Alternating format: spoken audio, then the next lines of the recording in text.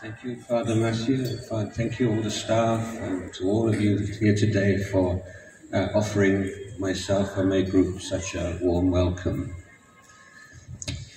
So I would like to say a few words about inner peace. This is obviously a topic which is very close to my heart. I have been living in the jungles and forests and quiet places in Thailand now for more than 40 years. And I have been devoted to the training of the mind. Now I think that when we speak about peace, actually we don't really have a very clear idea of what that is. And so one of the main reasons that so few people really have direct experience of peace is they don't know what it is and they don't know how to find it.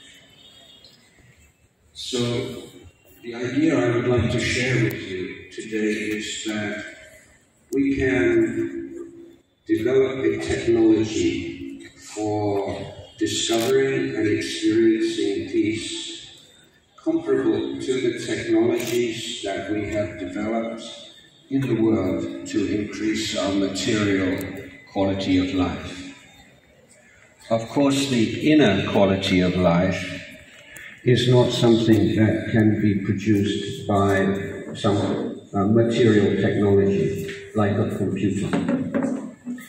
But if you look up the word technology in your dictionary, you will observe that the definition of technology does not restrict its meaning to material objects, but also refers to techniques and principles for applying knowledge of nature, of the way things are, to improving the quality of human life.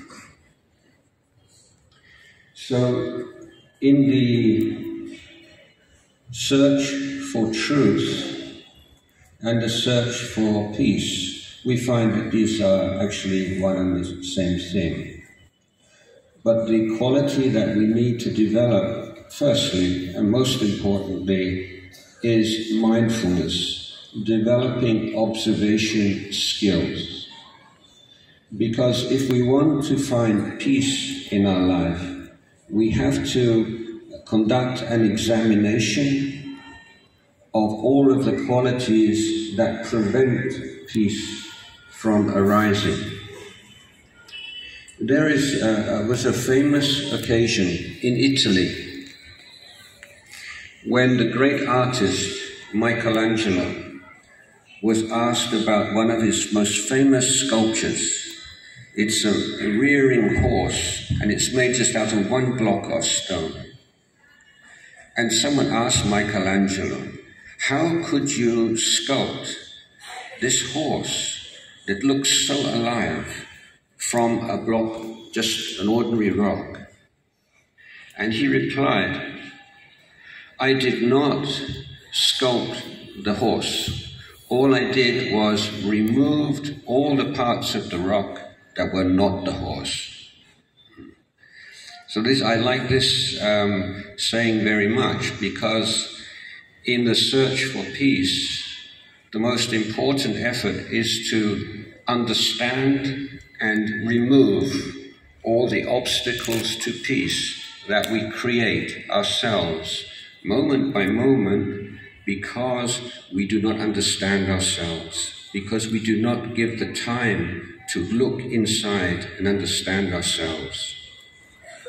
There is a story about a foolish man, and he was standing in the middle of the road under the light, looking here and looking there, and somebody came up to him and said, "What are you doing?" He said, "I am looking for my keys." And they said, "Oh, we'll help you.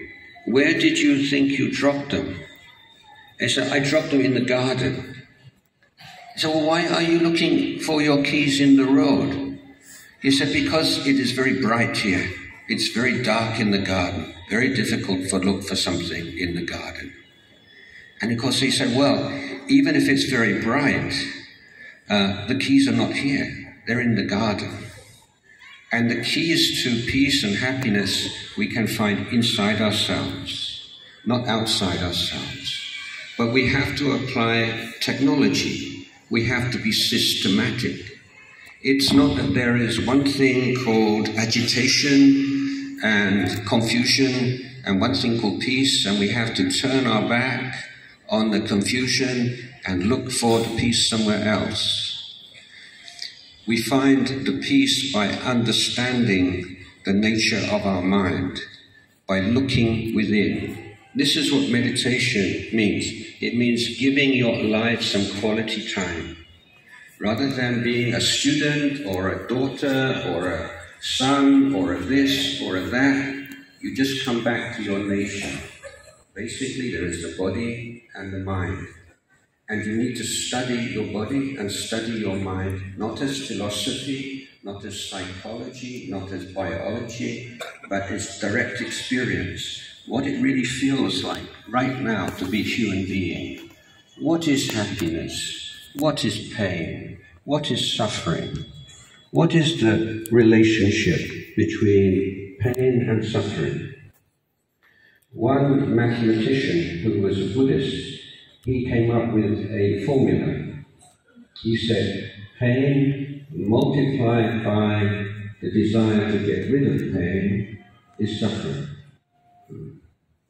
So I don't have time to leave this to you for your homework and see whether you agree with it or not. So when we look inside, what we find is it's so difficult. Our mind is like a monkey. There is some real interest in what does it mean to be a human being? What is my experience of pleasure and pain and happiness and suffering? And how can I train my mind to reduce the causes of suffering and to increase the causes of happiness? This is something we all as human beings have a capacity for. But we're so interested in the world outside ourselves that we don't give any time to the world inside. So many different techniques. But the underlying principle is you put your mind on one thing. And for instance, many people use the breathing because this is completely neutral, doesn't belong to any religion. The breath comes in, the breath comes out. It's part of being a human being. But if you use that as an object of mindfulness, then you can create a stability of mind. It's a training of mind. Your mind goes off, you bring it back. Your mind goes off, you bring it back. And then you say, oh, that's so boring. I don't want to do that. But then I often say, well, have you learned to play a musical instrument? Have you learned any skill at all which did not require some very hard work at the beginning, on the very basics? If you want to play the piano, you have to know where the white notes and the black notes and so on and so forth. So it is quite difficult in the beginning. But you can see some progress. And so one of the analogies to explain this is a tap. You turn on the tap just a little bit, and you get a drip of water. Just drip, drip, drip, like this. And if you turn on the tap a little bit more, and it's drip, drip, drip, drip. And if you turn on the tap fully, you get a flow of water. So when you begin to meditate, the meditation, the awareness that you want, clarity of mind you want, is like a drip. It's drip, drip. You practice a little bit more, drip, drip, drip, and eventually you get a flow of awareness. This is what we call samadhi. So this is the first stage of meditation, to create this still and clear, stable mind. And when your mind becomes clear and stable, it feels really good. Now, as you progress, then your understanding of yourself and your mind changes. And of course, I don't have time to give a long discourse today, but I will give one more analogy to give you an idea. If you look at the sky, so there's the sky, and there are all those things in the sky. Different kinds of clouds, birds, aeroplanes. But the sky is not affected by clouds. You can have a cloudless sky with very few misty clouds or thick thunder clouds, but the sky remains the sky. It's not affected by the clouds. There may be birds, there may be aeroplanes, all these things are arising, passing away, passing through the sky, but at the same time there is a sense that the sky is unaffected by that. And so in the busy world, being peaceful does not mean that you have to step back from the world and to neglect your responsibilities to your family or your community. All those things are like the things that go through the sky. But at the same time, you can just shift your focus from all of the moving things and responsibilities